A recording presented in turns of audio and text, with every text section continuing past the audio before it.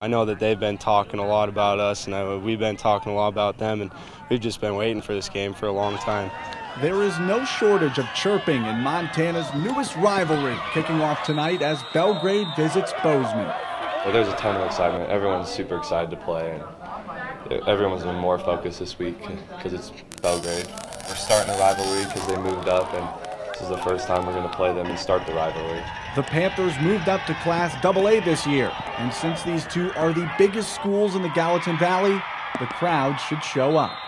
I can only imagine with Belgrade only being 10 miles away that we're going to have, close to a record-sized crowd in that stadium, and really excited to show off the new digs and also begin a new rivalry.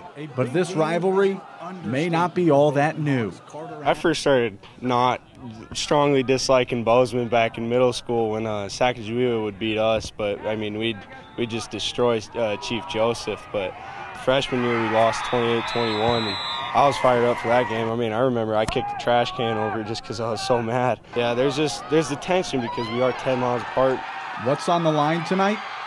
Bragging rights. For us, yeah, it means a lot. To say that you're the team that is undefeated in the Valley means a lot.